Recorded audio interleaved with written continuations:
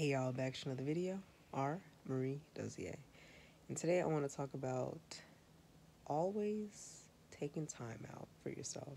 No matter if it's like a couple minutes a day. A lot of people may be, young parents or, in school or working a job or what have you. You always want to make sure you take time out for yourself. Even if it's like 10 minutes a day, you're just meditating, just breathing. You're just like listening to your thoughts. You can just wake up a couple minutes a day, or before you go into work, just sit in your car and just close your eyes, maybe just think about your intention for the day and just little time for yourself. Because, a lot of people always on the go. A lot of people call themselves human beings, but they're not ever being. They're always human doing. You always want to be doing something. You always staying busy. You always, doing, people feel crazy, when they're at home all the time, especially during like the whole pandemic and everything.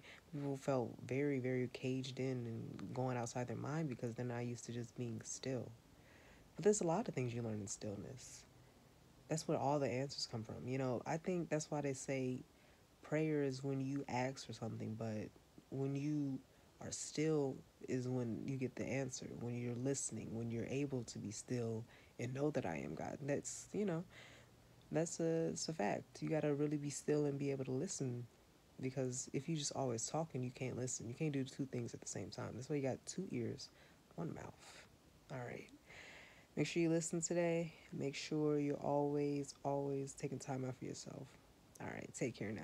But no sound, feeling caged up and locked down. You can't get off this roller coaster now. It's going up, then crashing down. You want to organize your way out.